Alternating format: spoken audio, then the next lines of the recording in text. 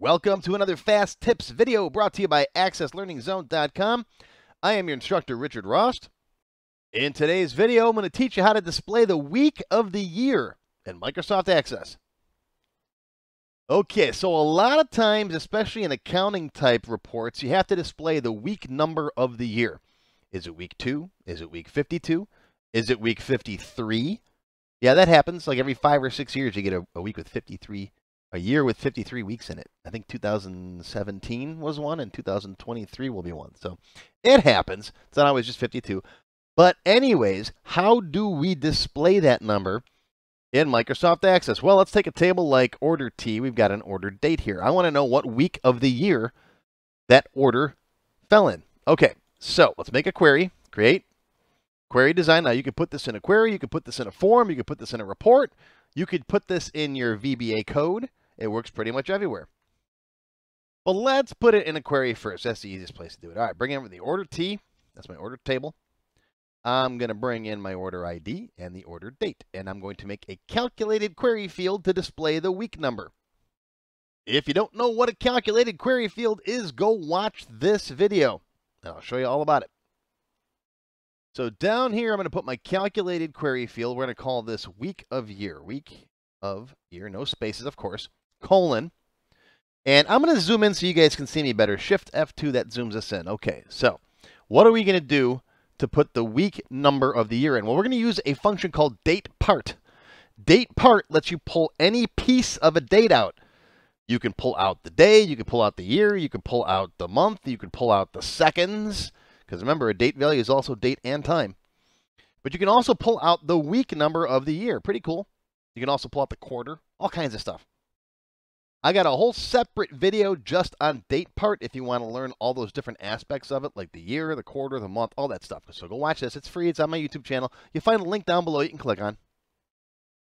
But in today's video, we're going to focus just on the week of the year part of it. Okay, so DatePart, and then open parenthesis, and then inside of quotes, WW. That tells the DatePart function what part of the date you want. Now, WW is the week of the year.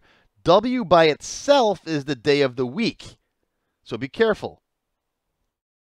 Now, where did I find this information? On Microsoft's website, of course. All right, there's the DatePart function. Scroll down here.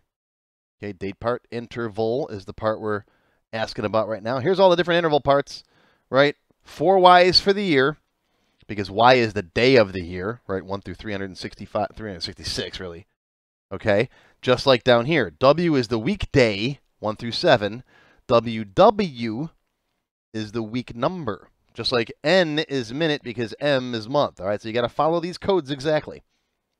All right, so that's got to be WW. WWW. Remember how stupid it used to be in commercials when the web was first taken off and you'd hear it? Go to my website at www. Oh my, I used to hate that. It used to annoy me. But now everyone just knows. Go to 599cd.com, right?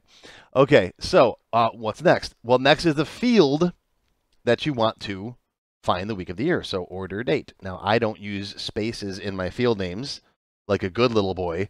If you put spaces in your field names, you have problems all over the place. All right, hit OK. All right, and now let's run that, and there you go. There's the week of the year that date falls on. So, for example, here's January 1st, 2022. Yes, I use the ISO date standard.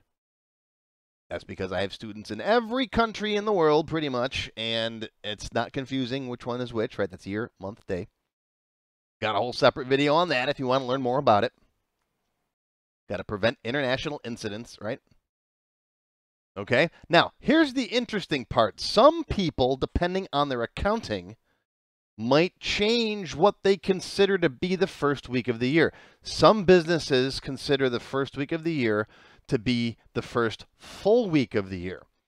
In other words, if you take a look at January 22, for example, January 1st falls right there, and then the first full week of the year is that.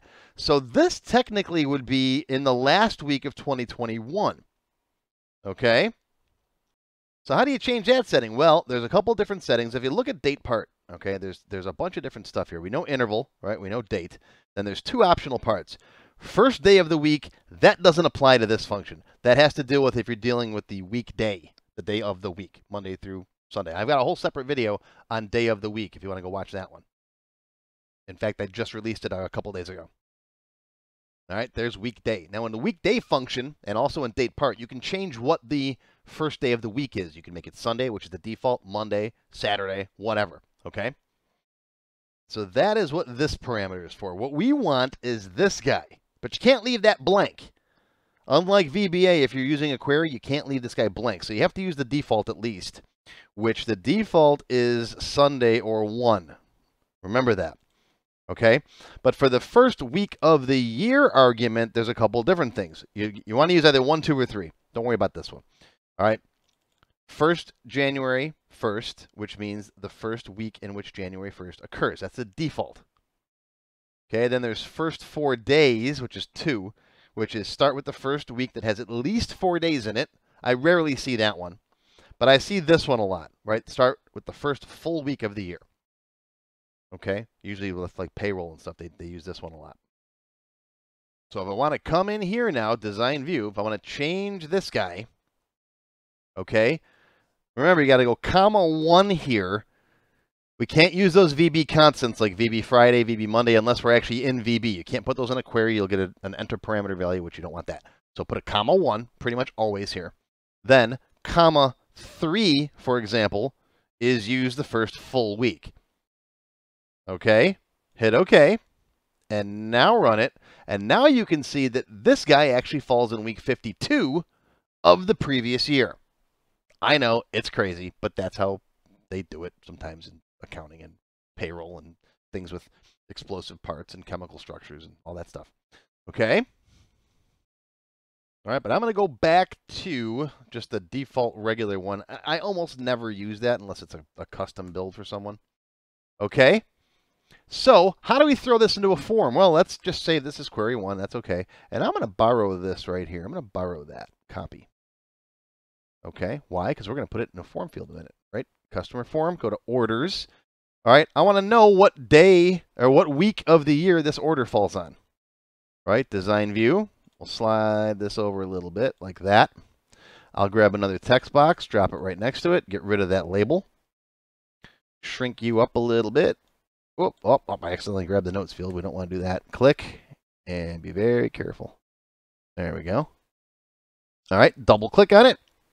Right here, week of year, and my control source will be equals that DatePart function that I borrowed a minute ago. Okay, close that, save it, close it, open it back up, boom, week number 3.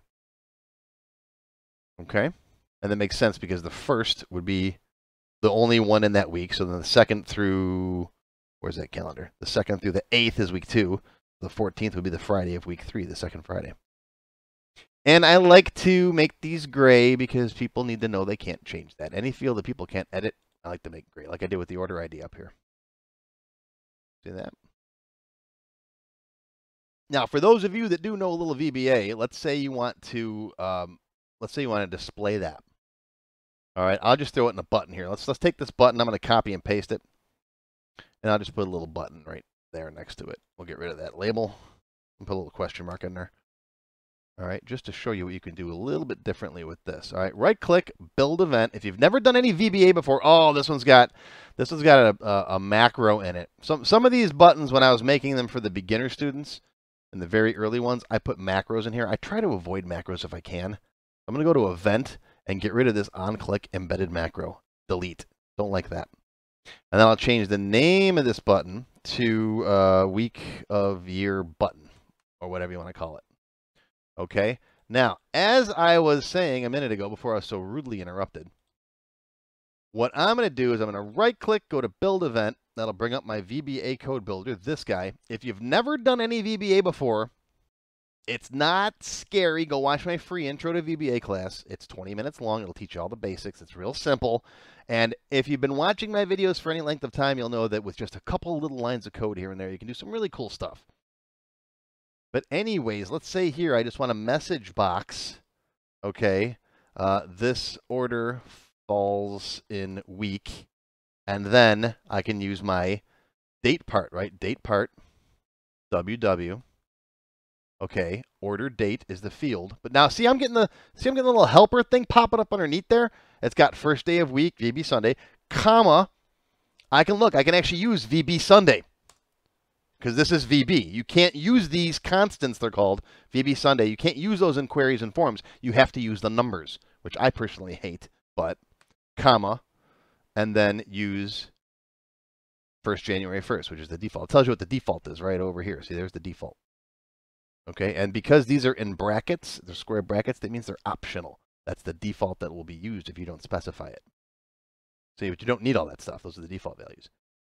All right, so this will message box that. Right, I just wanted to show you the VB syntax. Save it, close this, open it back up again, click the button, bink. Order falls in week 3, which is totally unnecessary because we got that. But I just wanted to show you the VB, okay? All right, sue me. Now, if you want to learn a lot more about date functions in Microsoft Access, I've got my Access Expert Level 27 and 28 classes. It's parts 1 and 2 of my date time function review. I cover everything there is to know about working with dates and times in Microsoft Access. We do all kinds of different stuff. There's 27, and where's 28? It's over here. Okay, there it is. All right, 28, date time functions part 2, date add, date diff, date part, date serial, all kinds of stuff. How to display ordinals, 1st, 2nd, 3rd, etc. Okay. And I got this thing called the Access Date Time Seminar, which I cover everything there is to know about working with dates in Microsoft Access. All kinds of cool stuff in here. All kinds of functions we write, right? Workday function, my network day function. It's all kinds of cool stuff where you can specify like how many work days are there between this date and that date. We can put a list of holidays in there. All kinds of cool stuff. There's things that Excel has that Access doesn't have because nobody likes Access over at Microsoft. Very small group of people. Everyone goes to Excel. All right. So check those out. So there's your week of the year function. All right, DatePart. And hope you learned something today. Be sure to like and share this video. And if you have any questions, you know what to do. Post them down below. We'll see you next time. Hope you learned something.